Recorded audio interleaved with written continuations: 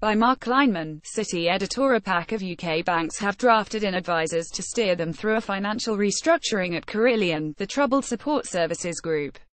Sky News has learnt that lenders including Barclays, HSBC and Royal Bank of Scotland have appointed FTI Consulting ahead of a crucial set of results that Carillion is due to announce next week. FTI is said to have been hired in the last few days by the banks, which have lent hundreds of millions of pounds to Carillion. The future of the construction company, which has a key role in major public infrastructure projects such as the HS2 high-speed rail link, was plunged into doubt by a huge profit warning in July.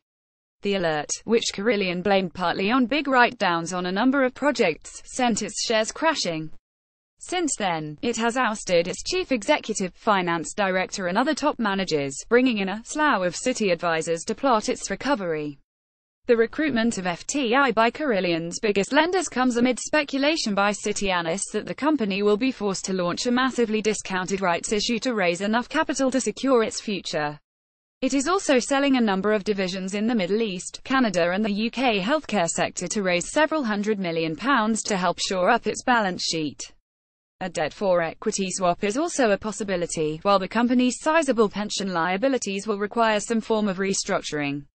Carillion is one of the UK's most important infrastructure delivery companies, with a major presence in maintaining roads, rail services and military bases.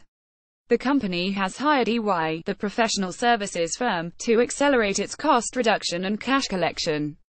While it now has a market value of just £188.24 million, the company effectively carries a huge multiple of that sum in debt and other liabilities.